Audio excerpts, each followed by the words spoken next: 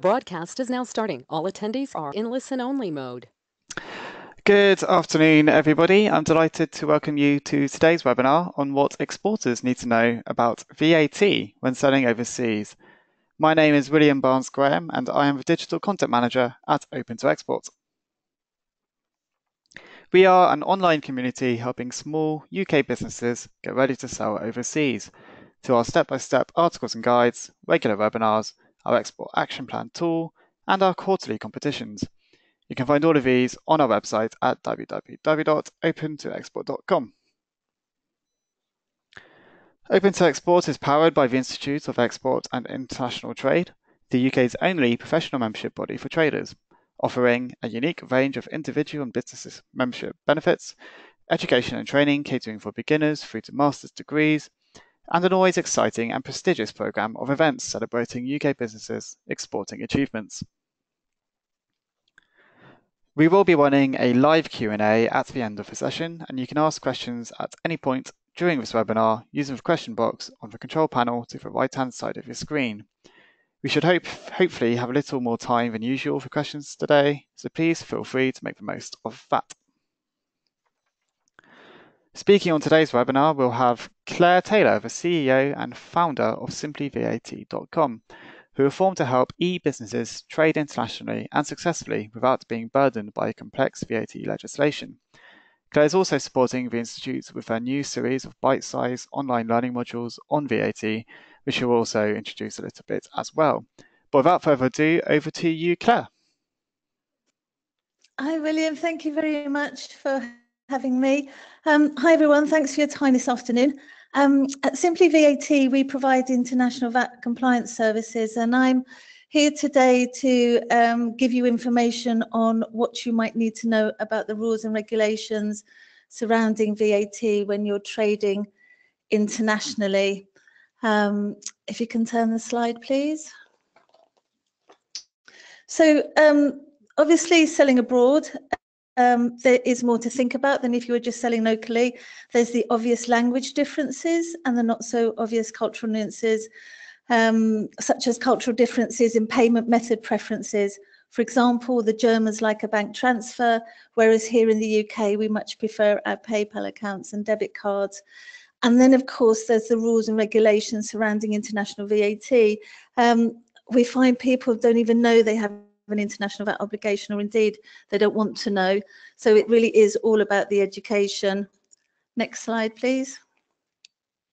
So we met with many responses when you start talking about international VAT, and one common one is head down in the sand, and this can work for a while, but it really is not a permanent solution in this day and age. So actually what you need to think about, obviously because you're here on the webinar, you're really ahead of the game, and you're going to breathe kind of life and longevity into your businesses. Next slide, please. So firstly, I just want to put today's presentation in perspective. Everything I speak about is as the rules stand now, pre-Brexit. I will touch on how things will probably change as we're getting more and more information towards the end of the presentation, but be aware these are the rules and regulations now. So without further ado, there really is some basic questions that need to be asked which give really clues to what VAT treatments apply when you're selling abroad. These are: what are you selling? Are you selling a good or service? Who are you selling to? A business or a consumer? And where are your customers? Are they inside the EU or outside the EU? Now I'm going to talk through these different scenarios really high level. It's obviously a dry subject, it's quite technical, but I understand from William you'll get a copy of the recording and we can give you the slides, and you can contact us afterwards should anything be unclear. There's quite a lot to kind of try and cover in a presentation like this, but what I really want to do is get you thinking, give you kind of signposts for when you actually might realize you've got obligations or not, or how you actually deal with the VAT obligations. So it is a high level presentation, but there's resources at your fingertips afterwards. Next slide, please. So firstly, we're going to look at selling services to businesses inside the EU. Now, the supply of services is covered by the general rule. Now, if both companies, the supplier and the customer, are VAT registered, the services would be taxable where the customer is. So if the seller is supplying a business, the seller needs to obtain a valid VAT number from the customer. And in order to make sure it is valid, you can check on a European Commission website called VIES, VIES. Here you can key in the VAT number and it will tell you if the customer has a valid VAT number. There's some countries like Italy and Spain where they don't, the number doesn't always show up on VIES because of the way their processes are set up. If this happens, go to the customer and ask them for a VAT certificate. So you check you've got a valid VAT number and you put it on your invoice along with an obligatory phrase stating the customer accounts for the VAT under the reverse charge. As the seller, you also must complete an EC sales list for the tax authority, and the customer accounts for the VAT as both input and output on their VAT return. If a supplier isn't VAT registered, which can happen obviously in the UK, we have a high local threshold of £85,000. If you're not VAT registered as a supplier, it is not a VATable transaction and does not need to be recorded anywhere. There's no mechanism to apply the VAT. There are, of course, exceptions to the rules, namely you may need to VAT register and account for local VAT in the country of supply when it comes to land-related services, events and conferences, etc. But it really is about having that conversation and knowing what rules your supply of services triggers. Next slide, please. So now we're looking at selling services to private consumers. So these suppliers are in general subject to VAT in the country where the supplier has its place of establishment. Again, there are exceptions to the rules. For example, services relating to immovable property. The services are subject to VAT in the country where the property is located, and things like cultural, artistic, sporting activities. For example, if you're a tourist in Spain wanting to go and watch Barcelona play football, the ticket's going to contain Spanish VAT. Now, these rules differ if you're supplying e-services to private consumers. So be aware that usually if you're supplying services to non-e services to consumers, the supplier, the VAT is in the country where the supplier is established. Next slide, please. So it differs from selling e-services to private consumers. The rules changed 3 years ago, which has flown by. If you're selling broadcasting, telecommunications and electronic services to consumers, the new rules were introduced on the 1st of January 2015, and it was a fundamental change.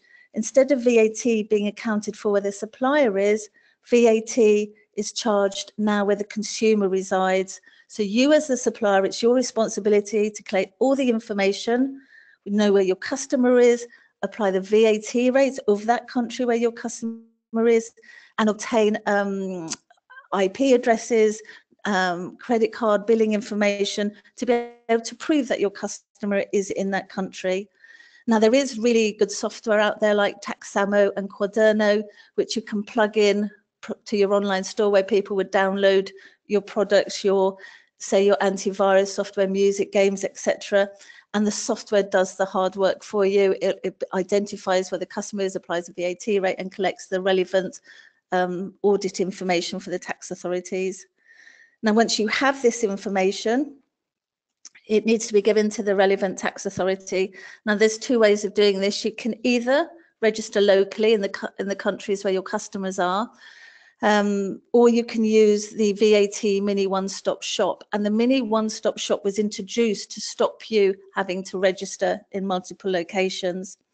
It's designed to make the process easier. So you would register probably in your home state. So here you would register with HMRC for VATMOS. And this registration would allow you to submit the VAT data through that one tax authority, who then distribute the information and the payments to the other tax authorities where your customers are. But please remember, this only applies to e-services, the sale of e-services to private consumers, and not to the sale of goods to private consumers, although there are now very kind of concrete plans to introduce VATMOS for the sale of goods in 2021. And really, VATMOS for digital services was a pilot scheme to see how this would work and try and make life easier for online retailers, whatever they are selling. Next slide, please. So that was really looking at selling services to businesses, selling services to private consumers, and selling services, e-services to private consumers. And now I'm going to move on to looking at selling goods within the European Union to private, not to private, sorry, to businesses. So there is no obligation for if you're the supplier to VAT register in another EU country if certain criteria are fulfilled, and these are very specific EU rules. So the criteria are: number one, your customer is a VAT registered business with a valid VAT number. Again, check the number on VISE. And again, if it's not showing up because your customer is in Spain or Italy or has a VAT number there, you can go and ask them for proof of the registration. You put this VAT number on your invoice with an obligatory phrase, intra-EU dispatch of goods, customers liable to account for VAT. And then there won't be any VAT on that invoice. You also need to retain proof that the goods left the UK and went to an EU customer. Again, there's additional paperwork, completing the relevant boxes on the VAT return, producing an EC sales list, which has to be filed with the tax authority. And also you need to keep an eye on intrastat declaration thresholds, which I am going to go in a little bit more depth later on. So you just need to be aware of the different rules and regulations. Next slide, please. So that's really kind of selling B2B in the EU. It's very simple. It's supposed to not be a burden on businesses.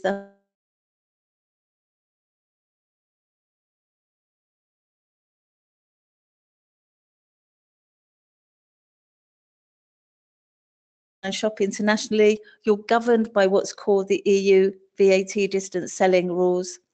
Now, these rules apply even if you're not VAT registered in the UK and even if you're a sole trader. And they also apply if you're using the marketplaces such as eBay and Amazon to sell to consumers.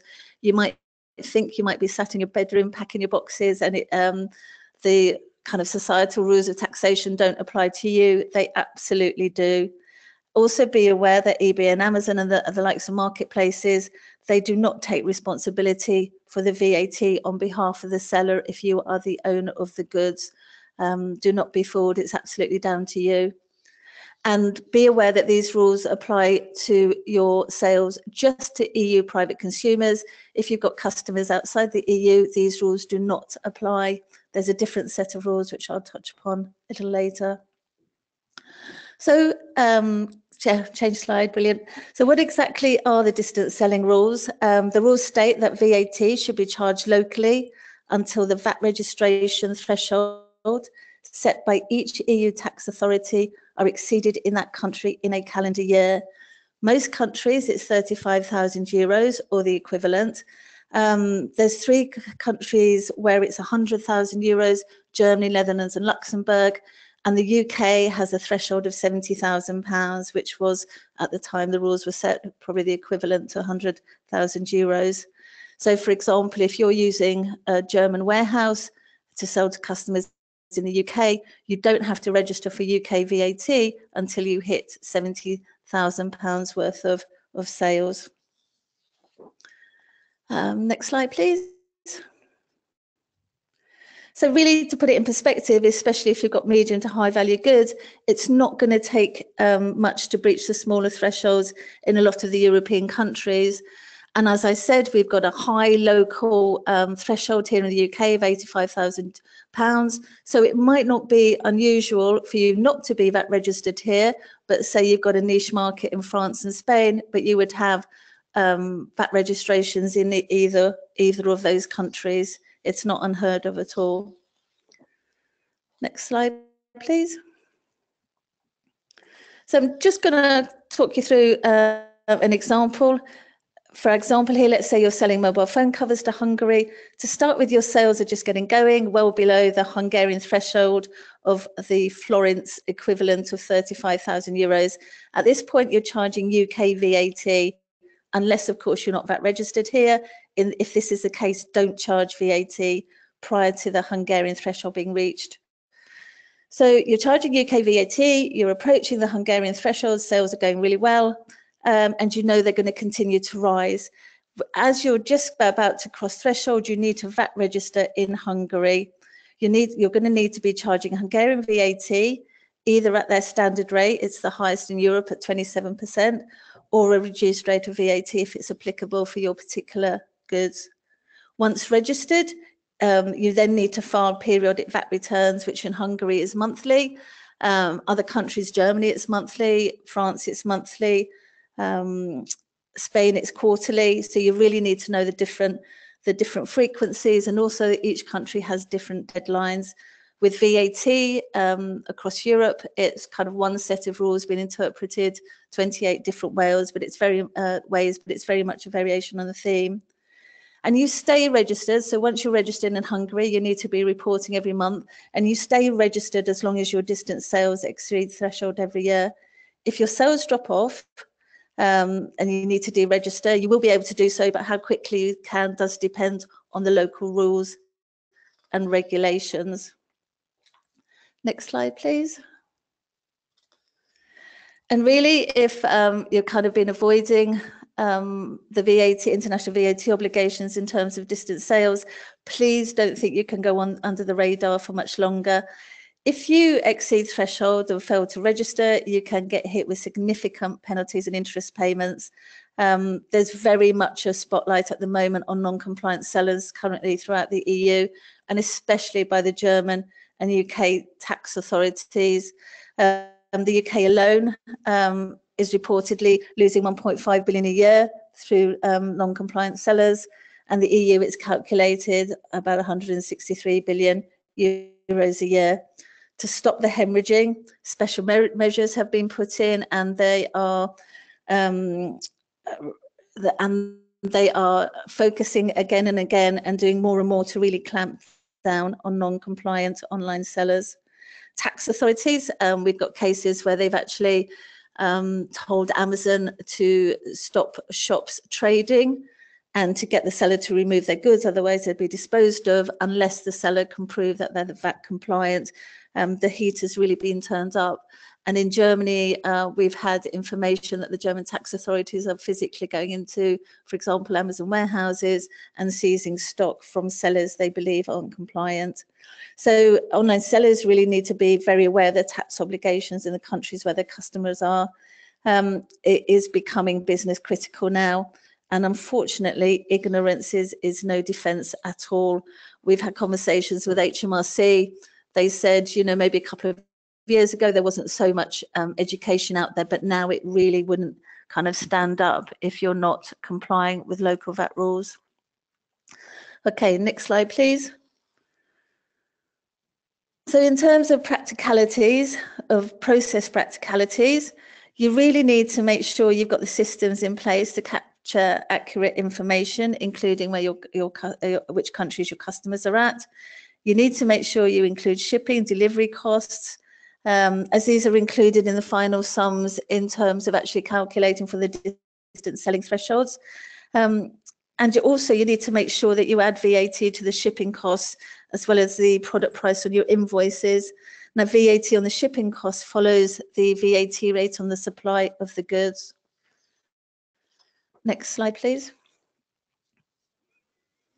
Also, again, importantly, know what VAT rates apply to your goods or services. Don't make the assumption that because a good has a certain VAT rate here, it's going to be the same elsewhere. Children's clothing is a really good example. It's zero rated here and in Ireland, but elsewhere it will attract VAT. Don't do your sums and margins without knowing the VAT rates of your goods in the local markets.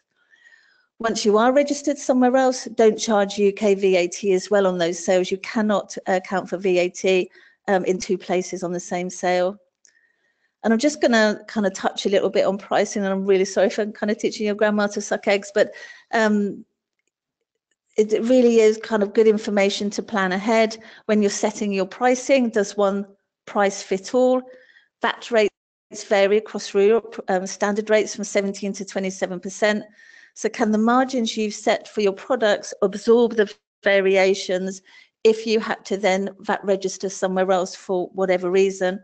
And it's always a really good idea to do market research in your chosen markets, find out how you compare to local suppliers, excuse me, and how much leeway this is going to give you.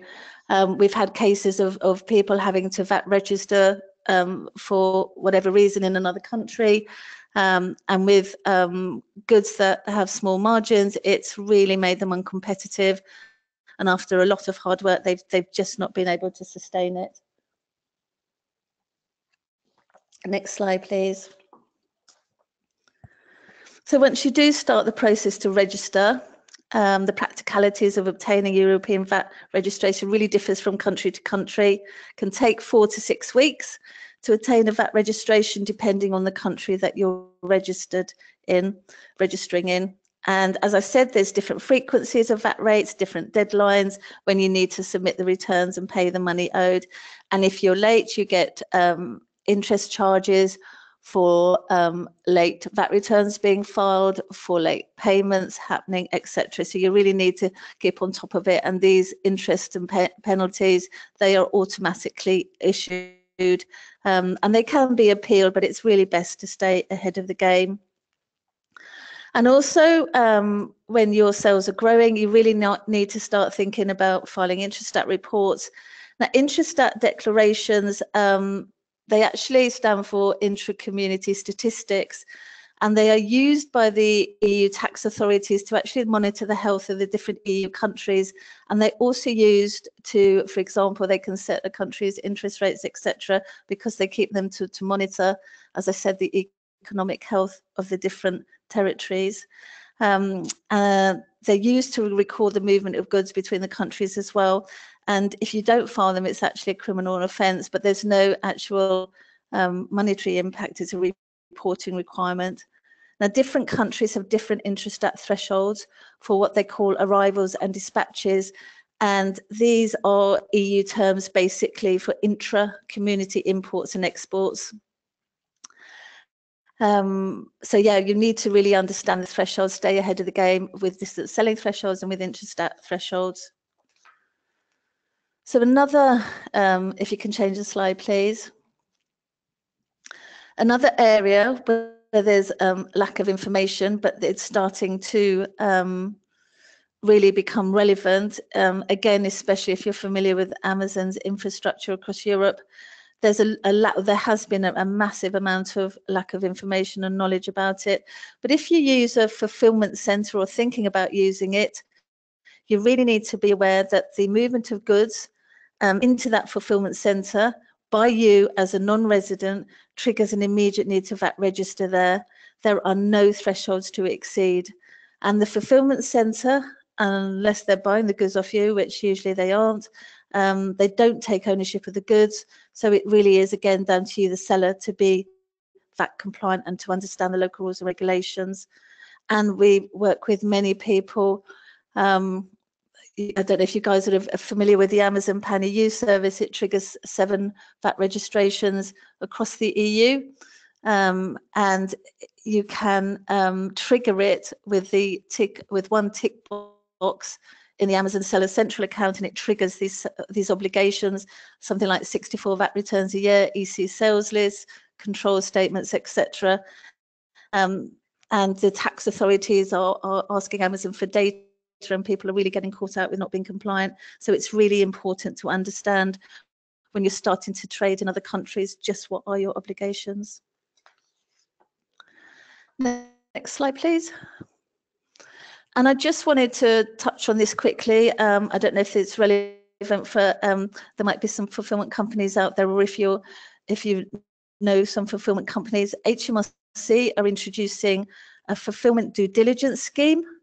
Registration starts in April this year, and it's really an attempt to make headway on non-compliant sellers here in the UK HMRC, they want the fulfillment houses to register on the scheme, and the fulfillment houses are then to be responsible for auditing who are using their space in the fulfillment houses, and they need to make sure they're compliant. If it's the fulfillment house's obligation to try and highlight the issues to probably the overseas sellers using the fulfillment centres, make them VAT compliant, and also to let HMRC know if a customer is using it is not compliant. And HMRC ultimately want fulfillment companies to stop working with non-compliant kind of overseas sellers. It's going to be compulsory for fulfillment companies to sign up to this and to keep records and to liaise with HMRC, and failure to do so will attract penalties. So it's something that's coming in this year that should be fully up and running by April next year. So next slide. Yep, thank you. So now that's really covering all the rules inside the EU. And I'm going to talk to you just about selling goods to customers in non-EU countries. So generally speaking, excuse me, you can zero rate supplies exported outside the European Union, provided you follow strict rules. For goods, you really need to provide proof, evidence of export to show that the goods have left the EU. And also, where are your goods going to? Multiple countries out there, and different rules and regulations are going to apply to each and every one of them. So find out exactly what your obligations are. Should the goods be with the goods, will you get charged import duties and taxes as a non-EU company would if they imported into the EU? Or you really need to know exactly what's going to affect you, again, because it can become business critical. Next slide, please. So if you're selling services to businesses in non-EU countries, VAT is usually accounted for where the customer is based. Therefore, it's outside the scope of UK VAT, unless the use and enjoyment rule applies. Certain services, such as the hire of movable goods and B2B e-services to non-EU customers, if used and enjoyed, say, in the UK, then the place of supply would be in the UK. Therefore, UK VAT is due on the service. So again, get advice on what actually applies to your service if you're unclear. Next slide, please. So B2C services to non-EU customers should attract VAT in the country of establishment of the supplier. However, there's certain B2C services supplied to non-EU customers that are taxed where the customer is based. Now, these services are outside the scope of UK VAT, and they cover such things as advertising, accountants, lawyers, consultants, financial advice, etc. Next slide, please. So now I'm going to just talk to you really about the potential effect of Brexit on the VAT obligations I've just spoken to you about. And the government announced recently that we will leave the single market and the customs union. So the next few slides really are touching on the impact of that on selling your goods internationally. Next slide, please. So currently, as I've talked you through, especially with the B2B sales, there's free trade, there's no obligation to VAT register as long as certain criteria is fulfilled. There's reporting requirements, so the governments can cross-check and make sure no kind of fraud is going on intra-community. And there's also at the moment the opportunity to access simplification mechanisms such as triangulation, which can avoid a supply having to register again in multiple countries. So that's the situation as it is now. Next slide, please. So once we are outside the EU, any transactions to customers in other EU member states will become imports and exports. And this is the terminology used for bringing goods in and outside of the EU. Obviously, the great news is you won't have to do EC sales lists and Intrastat declarations. But these will be replaced with import and export and customs documents. You also won't be able to access the simplification measurements such as triangulation, domestic reverse charge, etc. So any exports that you make now they would be exports to your EU business customers will be zero rated, and you will not charge UK VAT on those exports. However, your EU customers are going to have to pay input charges on the goods that you're sending to them. On the other hand, if you're importing from EU suppliers, you're now going to have to pay import charges on those supplies. The VAT element you will be able to reclaim on your local VAT return, but it is going to have cash flow implications for you. So it's not going to be as seamless as it actually is now. And you'd probably have to use a freight forwarder, customs broker to actually facilitate your goods coming in and out of the country. And also there's some EU countries, France, Poland, for example, Italy, that require fiscal representation for non-EU companies, and these rules would then apply to UK businesses. You would have to appoint a fiscal rep, and a fiscal rep is somebody who is jointly and severally liable for the VAT owed. Often it's increased costs, and bank guarantees are put in place, obviously, to negate any risk for the fiscal rep to end up holding a big VAT bill if you decide you don't want to pay. So they put measurements, they put procedures in place to make sure they're not exposed. Next slide, please. So now back to looking at B2B, selling B2B services. At the moment, if you're the supplier, VAT comes under the reverse charge mechanism. The EC sales list has to be completed, and sales to non-EU buyers are outside the scope of UK VAT. Next slide, please. So after Brexit, as with now, if you as a UK business are supplying services, to example, a USA customer, the VAT is outside the scope of UK VAT, and it just gets reported as a sale on the UK VAT return. But you won't be applying the reverse charge, and you don't have to worry about EC sales lists. In terms of you as a non-EU company now receiving services from an EU supplier, you'll probably receive an invoice without VAT. So that should make life a bit easier that way around in terms of services. Next slide, please. Now I'm going to look at the provision of selling goods to private consumers post-Brexit. Now, really, the income from VAT generated from online sales is revenue that a tax authority gets to keep, because the burden of VAT is with the final customer. It's a great revenue earner for the tax authorities, and the UK tax authority as well. They probably will, we think, look to protect this income by legislating for special rules when UK companies sell to EU citizens. But all things being equal, after Brexit, the goods from the UK would now be imported to EU private consumers.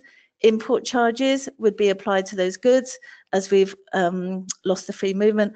One of two things can happen. Either the customer needs to account for the VAT.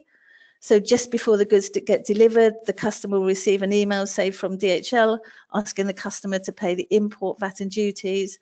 I don't know if you've experienced this, maybe buying trainers or jeans from the United States, and before they actually get delivered, you would get an email from customs asking for the import VAT and duties to be paid before they'd be delivered. And it's not really the best customer experience, and can result in large numbers of goods being returned to the seller. Or alternatively, you as the seller could VAT register in each country where your customer is, and account for the VAT, so the customer has a better buying experience. Another option would be to use a warehouse or fulfillment centre in one of the EU countries, import your goods into there, and then be able to leverage the EU VAT distance selling rules. So you might put your goods in France, and then you could sell to private consumers in Spain, Italy, Germany, etc., using the distance selling threshold, and you would only have to register in the other countries when you exceeded those thresholds. But really, there's an impact on cash flow in terms of, as I said, importing, possible import charges, use of local warehouses, the cost involved in that, and of course using fiscal representatives when local rules apply. Next slide, please. In terms of the provision of non-digital services to private consumers, these are now accounted for where the supplier is based, as I mentioned previously. So for the supplier under the new rules, it's really, we're waiting to see really what a new VAT Act will consider in terms of the VAT obligations for those sales, and it's really hard to tell at the moment. If you're selling digital services to EU private consumers, you're going to have to apply for what's known as the non-union VAT-MOS registration. After Brexit, as a UK seller, you won't have access to the VAT-MOS system via the UK, and you'll have to choose another member state to register in, and you may need a local VAT-MOS agent, a fiscal rep, that's going to act on your behalf. So that's going to mean a little bit more paperwork. Next slide, please. So really, to summarise, it's all about doing your homework. You really need to understand there is a cost of compliance. I think this is becoming more accepted these days. You really need to factor it into your cash flow along with other staples like web hosting or accountancy fees.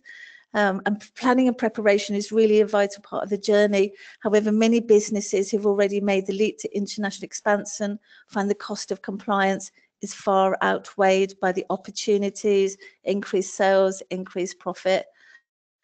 It's really an exciting time and such an opportunity in this day and age to be able to sell it internationally and see that vision for your businesses. Next slide, please. So what we do, we obviously provide international VAT registrations in the 28 EU countries and other territories like Canada, for example, where local laws prevail. We can do the ensuing VAT returns, the other reporting requirements like EC sales lists. And in other countries, like in Czech Republic, there's control statements to file on a monthly basis, etc. So we can cover all those for you if they become relevant. And also we have good partners in the supply chain. So if you're selling internationally and you have a question away from VAT and don't know who to ask, you can always ask us. We might just know somebody, we can point you in the right direction. Next slide, please. So what we're really saying to you is just don't drown under international VAT obligations. We're obviously here to help. We want you to concentrate on your core business and we'll take the pain away for you. Next slide, please. And as William mentioned at the start, we're really proud to today launch our bite-sized chunks in partnership with the Institute of Export, the International VAT Essentials, which will go towards your continual professional development points. And William's going to give you more details about that in a few moments. Next slide, please. So that's it really, high level view and what you really need to think about. As I said, it might be a bit dry to take in all at once, but just really want to signpost you in the right directions and give you food for thought when you come across different scenarios trading internationally. Thank you. Thank you, William. Thank you, Claire. Many thanks for such a succinct yet thorough overview of international VAT. And it's been, as you allude to, it's definitely one we'll look to revisit as well following Brexit. We're now going to open the floor for questions. So please do ask questions using the control panel on the right-hand side. I'm going to start with a couple of people seeking clarification on a couple of points, Claire. So one person has asked, regarding the Hungary example, it shows UK VAT at 20% both before and after exceeding the Hungarian VAT registration threshold. Is that the right understanding, or or can you clarify that? Yep, sorry, just a visual of the slide. No, you charge UK VAT at 20% on those sales to Hungarian customers until you hit the threshold and your Hungarian VAT registration is in place. At that point, any sales to Hungarian customers is at 27%, and you stop charging UK VAT and you start charging Hungarian VAT just on those local Hungarian sales. Thank you. Hopefully that's helped. And one from Jessica, who's asked if you could clarify in terms of e-services, do things like word processing services, copy editing, typesetting, etc., would these be counted as e-services? So I guess a bit of a top-level kind of definition of e-services would be great, please. Yeah, e-services really cover downloads and services that don't have a very, very minimal human intervention. So in terms of what Jessica was asking, it's really to understand the service that is supplied, how it's supplied. If it's an automatic download, I'm not quite sure exactly what services Jessica's talking about. If it's an automatic download, it's probably an e-service. If you maybe as I don't know, somebody that's producing a piece of typed work for somebody, that wouldn't be classed as an e-service because there would be a lot of human intervention in preparing that draft. Thank you. And a question just in from Sue, who's asked if you could say a little bit more about VAT and duty requirements for selling alcohol in small quantities in a B2C context. We've got a big food and drink following, so yeah, just a bit about VAT and duty for alcohol, please. Yeah, there's different rules to do with alcohol. So there's excise duty involved as well, and I think you have to look at the different rules and regulations in each country. But I think you have to register immediately for the excise duty. But it's not. I can find out for sure and let the questioner know, but the rules are different, especially with only with alcohol are different. So there might be an immediate obligation because of the excise duty impact. Thank you. And yeah, we can take a couple of these offline afterwards as well. And one thing to note actually is that we started after the last Brexit webinar, we put a couple of the most frequently asked questions on the site afterwards with answers. So keep an eye out for those. A question in from Peter. He's asked, is Switzerland classed as an EU country or non-EU country in terms of VAT? It's a non-EU country. So if you, for example, you export to Switzerland, and if you've got goods in Switzerland, you're importing into the EU as well. And in Switzerland, you require fiscal representation. If you're creating VATable supplies there as an EU company, you would need a fiscal rep there. It's definitely classed as outside the EU. Thank you. And a question now in from Paul. He said regarding Amazon, and we had a couple sent in advance about Amazon as well. He said that he's under the VAT threshold, but on Amazon fulfillment. Under the VAT threshold on Amazon fulfillment would be. So I'm just trying to be real discussion. So they are under the VAT threshold, but on Amazon fulfillment would be on sale in Germany. So how do they register? If I understand, so as I understand, if he's using Amazon fulfillment in Germany, this triggers an immediate need to VAT register in Germany. There is no, you don't worry about the €100,000 distance selling threshold. Your stock's in Germany. The German tax authority required to VAT register straight away, and obviously that's something we can help with. If needs be. But this is the point, if you, as I touched on with the slides on fulfillment, if you have your stock in a EU country as a non-resident, it triggers an immediate need to VAT register there if you're selling to private consumers. So it's really important to understand those rules before you you start trading. Are you going to generate enough sales to really account for the VAT, etc., and pay for the compliance? Thank you, Claire. And yeah, sorry about my slight garbling on that question. One from Sarah. She's asked, on goods exported, are there specific invoice requirements for each country, or is there a standard across all exported goods?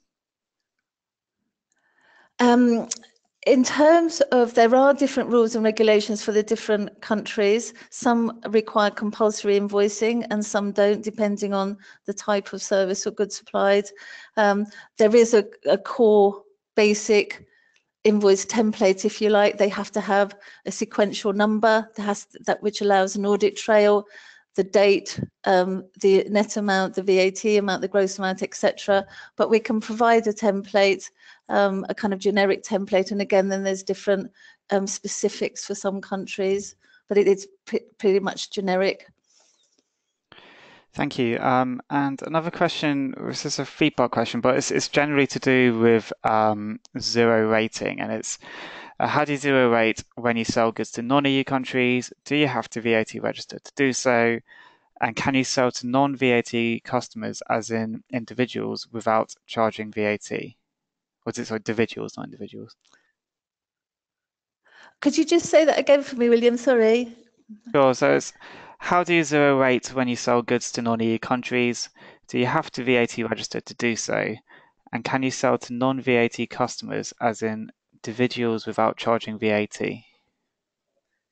Yeah, if you're not VAT registered, you cannot your transactions will not contain VAT anyway. So you're under the threshold. Say in the UK, you cannot charge VAT because there's no mechanism to report or collect it.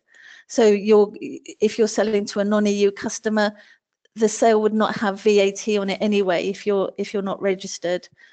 And that's true again if you're to non-VAT registered customers. If you're not VAT registered, you can't charge VAT.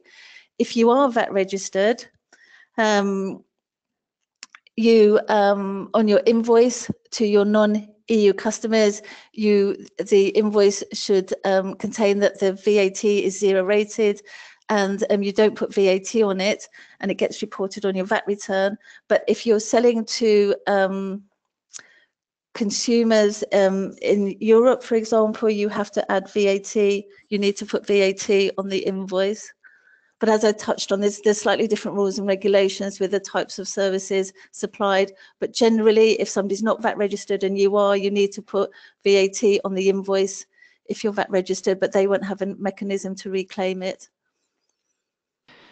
Thank you, Claire. You're doing extremely well to questions, and we're still getting a couple in. So I'll put forward another one from Sally, who's asked, if you are holding goods in a fulfillment center in Germany who will be selling B2B, do you still need to register for VAT in Germany before you reach the threshold? Yes. Again, because your goods are in Germany. Some countries have what's called the domestic reverse charge, but I'm 99% sure Germany is not one of those, but I can triple check when we get offline. But I would say, yes, you do have to register even if you've got B2B sales.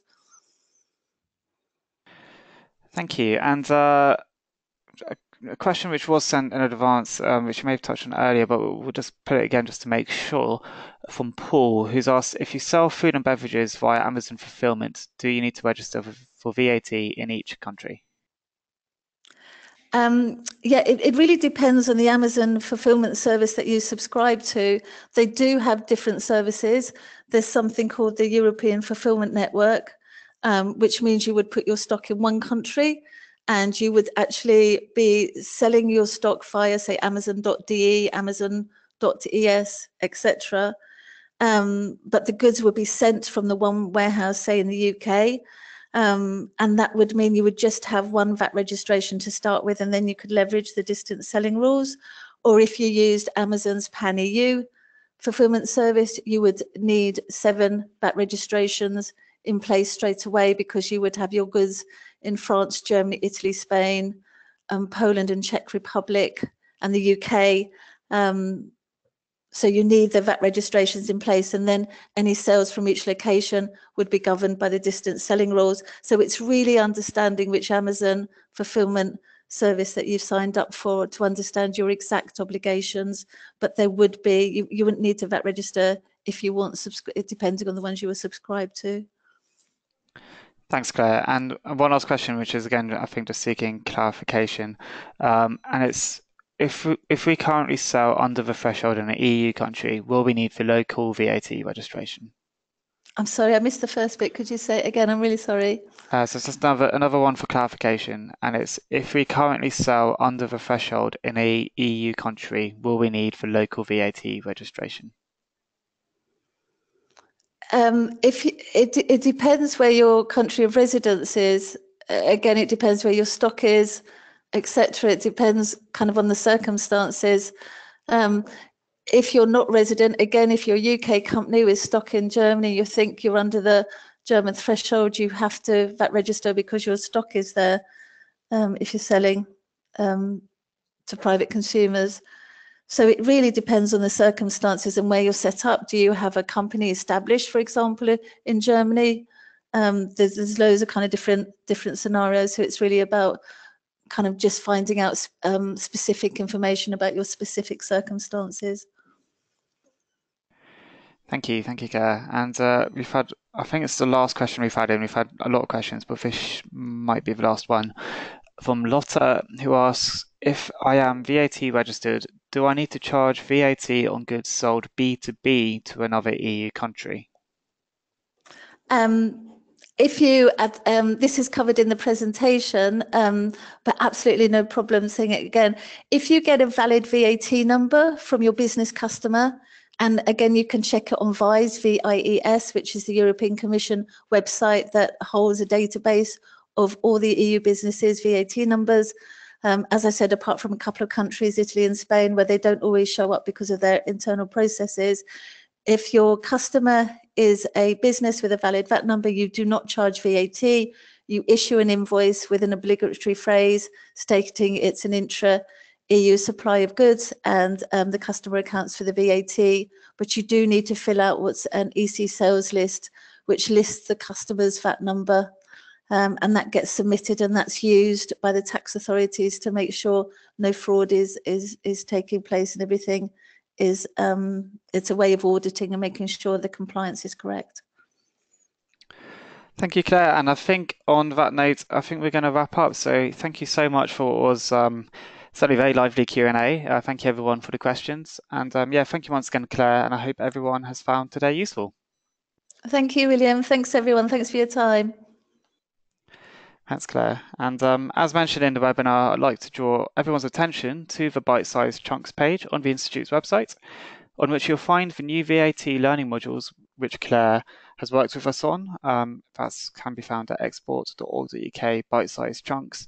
And as you can see, there's modules there on international VAT, international VAT rules for supply of goods, international VAT rules for supply of services, and another module on recovery rules in EU member states.